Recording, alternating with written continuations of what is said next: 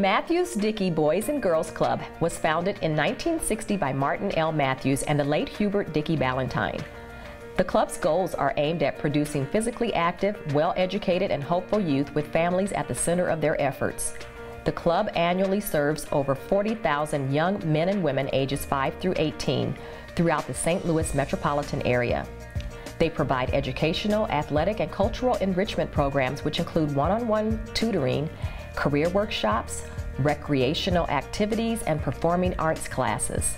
They have had a remarkable impact on generations of youth in the St. Louis community as they teach respect, restraint, and responsibility so that the youth obtain credibility, integrity, and accountability. We salute you for your 56 years of service to the St. Louis community.